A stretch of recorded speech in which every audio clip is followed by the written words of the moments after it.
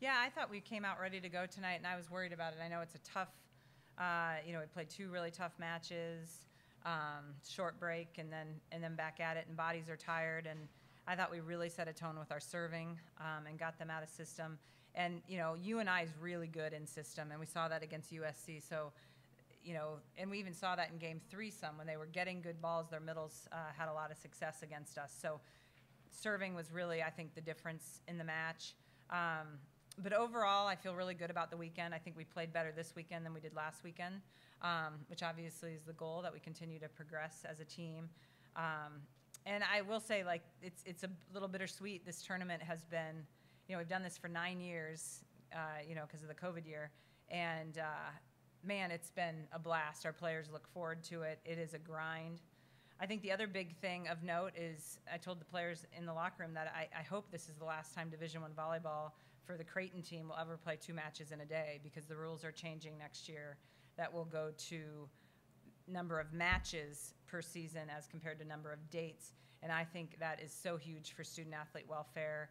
I always get nervous at this tournament that people are going to get injured. So what a fun experience with Kentucky, UNI, and USC. And it was a lot of fun. It was great to get to host the last time that we were doing this. Questions? I guess first for Allison, the most noticeable thing, I guess, for Kentucky, UNI was the serving from the start. Mm-hmm. Did you guys come into tonight with a different mindset, or were you just a little bit more efficient with the zones you were hitting? That was kind of our goal all weekend, was to be aggressive with our serving. I think we just maintained it a little bit better in the UNI game. Our goal was to come in and attack this game, whereas obviously that was our goal for Kentucky too, but having to bounce back after that game, I think that was big for us. Kiana, the block was really huge tonight. What was the difference tonight versus against Kentucky or USC? I think it also comes back to our serving. We all did a great job, serving tough balls, which gets them out of system, which then we can get better reads and get forehands in front of their hitters. What was it like to have a game where you were kind of in control from tops to tails? That part's always fun. It's always nice to be in control, but I think that also adds some pressure too to maintain. When teams start to creep back in, it's important that you continue to stay focused and keep on it. Kiana, from an offensive efficiency standpoint, obviously that was something that stood out too today. Got progressively more efficient as the match wore on. Did you guys just kind of get used to the way they were scheming you, or what do you feel like started to click as that match went on? Yeah, I think all weekend it was kind of like a process. Kendra and I just getting connections again. Beginning of the season, we've been working through that a little bit. And I think we just got comfortable. We had some really great passes, which helps. And I was able to put some balls away.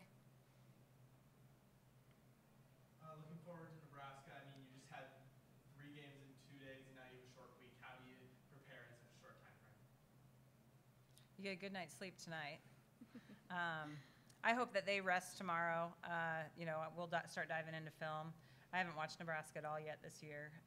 I read that they were running a 6-2, so I don't even know if they did that today. So we'll see what we'll do. And we talked about that. Wednesday night is an opportunity to build our resume, and we talk about resume builders and resume killers. You've heard me use those terms. So it's a resume builder opportunity. And obviously we have great respect for the Nebraska program, and it's a cool experience to be a part of it. But we want to play great when we're out there. For both players, when you look at weekend to weekend, what do you feel like has grown in terms of tangible things that you feel like you've improved on, maybe from the start of preseason to now? Individually or as a team? Yeah, probably as a group more out. Mm-hmm. I would say that as you progress through the season and you go from the first tournament to the next, you're kind of working through jitters and just even the start of trying to figure each other out on the court.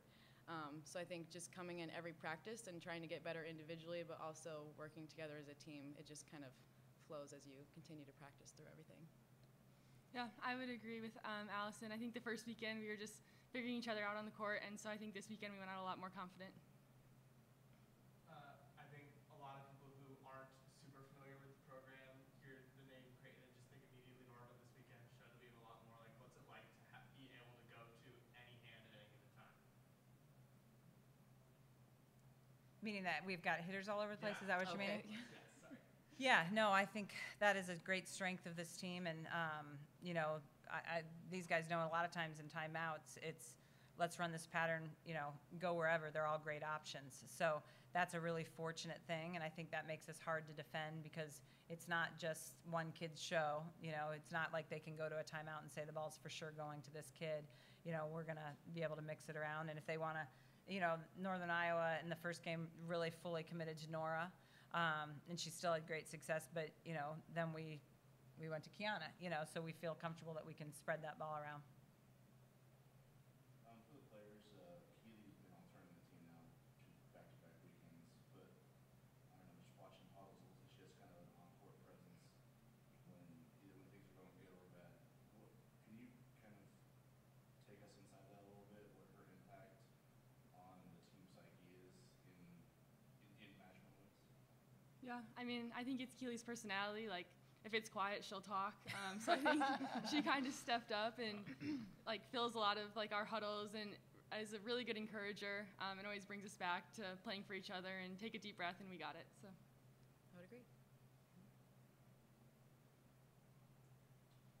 Is there any, I don't know, preliminary plans to re-up this group of teams? I mean, it's been going for so long. It has been going. No, I think we haven't talked about that. I think we loved it, but I think we're all ready to. I am interested in trying to get in another tournament similar to that. I've been trying to chew on teams that I'd maybe be interested in reaching out to, because I really loved this opportunity. But I think we all think it's time. But it was awesome. Yeah. Correct me if I'm wrong, but it seems unusual for one to run this long with this same group of teams. Like, what kept it running this long? Yeah, I think usually you either have a partnership with one team. Yeah. And a fly running around, or you go a 4-year deal, which is what we initially signed. We signed a 4-year deal, but I think when we re-upped it, we just thought it was such a great tournament, and different teams had won it, and so we re-upped it again. I mean, interestingly, Kentucky won it for the first time today, so they were pretty excited that they had finally won it. But Northern Iowa has never won it, but all three of the 3 of the 4 teams have won it over the years, which I think is pretty cool too.